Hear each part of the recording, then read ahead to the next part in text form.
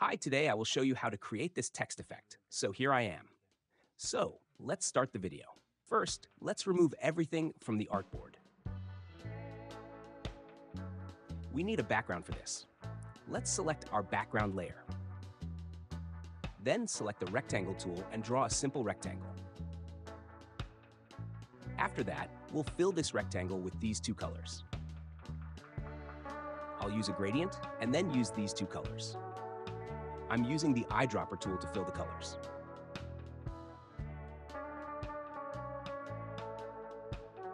Here's our simple gradient background.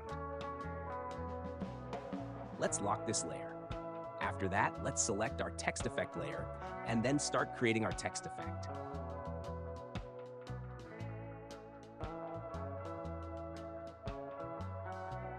The font size I'm using is 300 points. And the font I'm using for this text effect is Oplex Pro. Let's center this.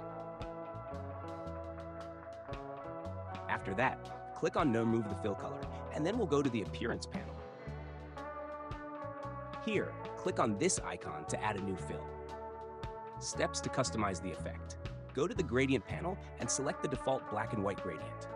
Change the angle to -90 degrees. Select the black point and using the eyedropper tool, change the color to the desired one. Go back to the Appearance panel, select this layer, and duplicate it. For the second layer, change the color to white. For the first layer, apply Effect, Path, Offset Path, with a -3px offset value. Then apply Effect, Transform, with move values of 3px by 3px. 2 for the white layer, duplicate it, change the color, and apply Effect, Distort and Transform with move values of -0.5px and 0.5px. Set 30 copies and click OK. Depth layers. Duplicate the white layer, drag it to the bottom and adjust its color. Apply Effect, Distort and Transform with move values of -18px by 18px. Use this layer as a drop shadow.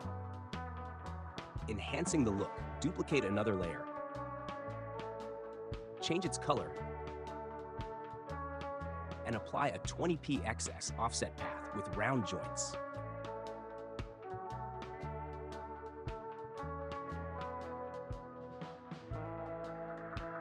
Add Effect, Distort and Transform with move values of 5px by 5px and 30 to 40 copies.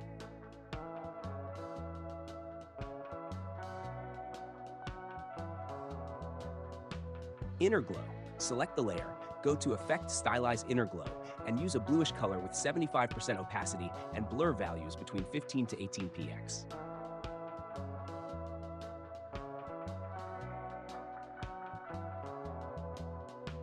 Final touches. Unhide any hidden layers.